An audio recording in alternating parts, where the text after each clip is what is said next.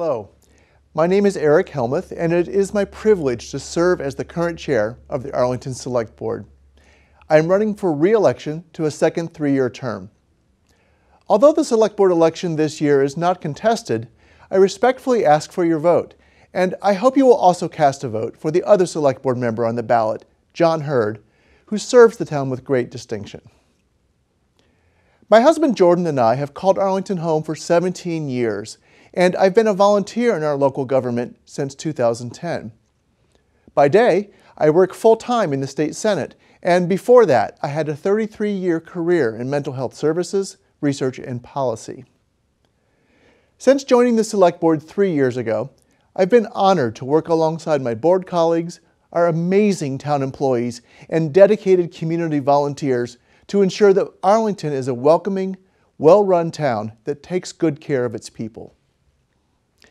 In the last 3 years, the town allocated millions of dollars in federal COVID relief funds to invest in public health, infrastructure, and assistance for residents and local businesses. We deepened our commitment to diversity, equity, and inclusion with the town-wide equity audit and many other efforts.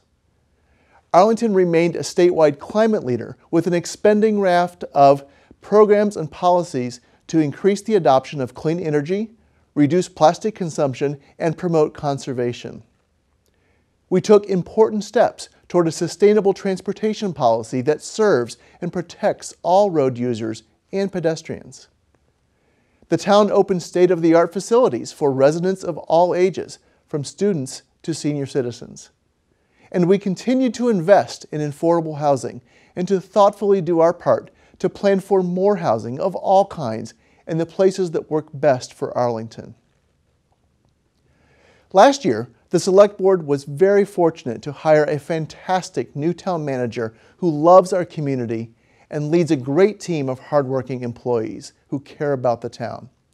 This team works hard every day to maintain a high level of services for residents while keeping the Select Board's financial promises to the taxpayers and while spending less per resident than most of the comparable communities in the area. The next 3 years will require continued hard work to address all of these priorities and ongoing challenges. We have a lot more work to do, but I believe in our community, our residents, our town employees, and our many civic volunteers. I believe in our shared commitment to listen, to collaborate, care for one another, and to make Arlington the best possible place to live and work.